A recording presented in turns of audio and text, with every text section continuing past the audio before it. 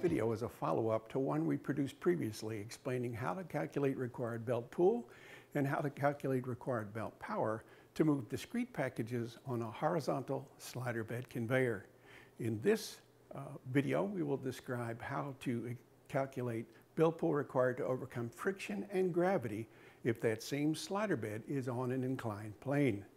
We know that belt pull times belt speed equals required power. So what we're doing right now is learning how to calculate required belt pull. Belt pull on an inclined plane conveyor consists of two main components. One component is the pull required to overcome friction, and the other pull component is the one required to overcome gravity. We'll take each in turn. To calculate the amount of pull required to overcome friction, we take the weight of the total load on the belt plus the weight of the belt and multiply that against the frictional coefficient between the bottom of the belt and the top of the slider bed. So in this example of a 10-foot long conveyor with a 3-foot change in elevation moving at 50 feet per minute, we can calculate the pull required to overcome friction like this. 5 packages times 50 pounds per package equals a total weight of the load on the belt of 250 pounds. If the belt weight is 3 pounds per foot, then we have the length of 10 feet, which we multiply against 3 pounds per foot to come up with 30 pounds. 250 plus 30 times 0.5 gives us a required belt pull of 140 pounds.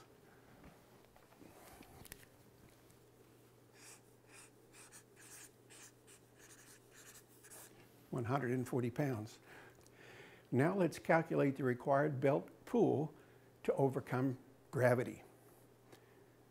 The pull required to overcome gravity equals the weight per foot of the load on the belt multiplied by the change in elevation of the conveyor. So we have 250 pounds total over a 10-foot length. 250 divided by 10 is 25 pounds per foot. We multiply that against the change in elevation of 3 feet. 3 times 25 is 75. Pull required to overcome friction is 140 pounds. Pull required to overcome gravity is 75 pounds. So we now know that required belt pull to overcome friction equals 140 pounds, and the belt pull required to overcome gravity is 75 pounds. Adding those two numbers together, we get a total required belt pull of 215 pounds. 215 pounds. Now we need to take this and convert this into the amount of power required to drive this conveyor.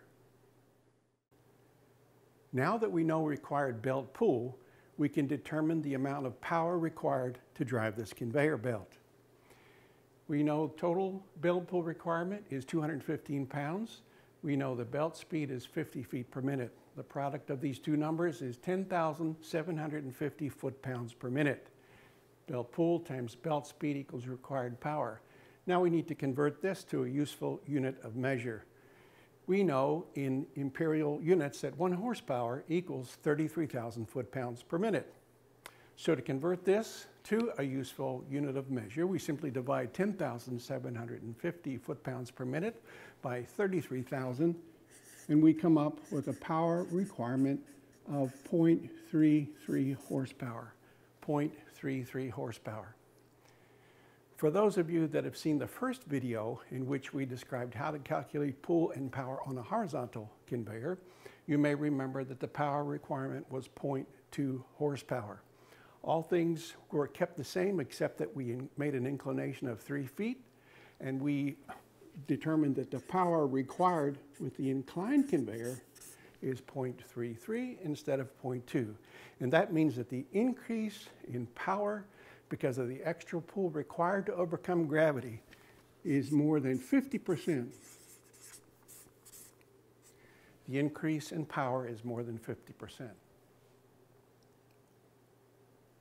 That increase in power underlines the fact that it's very important to remember to include gravity as well as friction when calculating required belt pull and belt power on an inclined plane conveyor. We hope you found this short tutorial useful. For more information on conveyor drive design tips and maintenance tips, go to our YouTube channel or go to romecacorp.com. Thank you very much.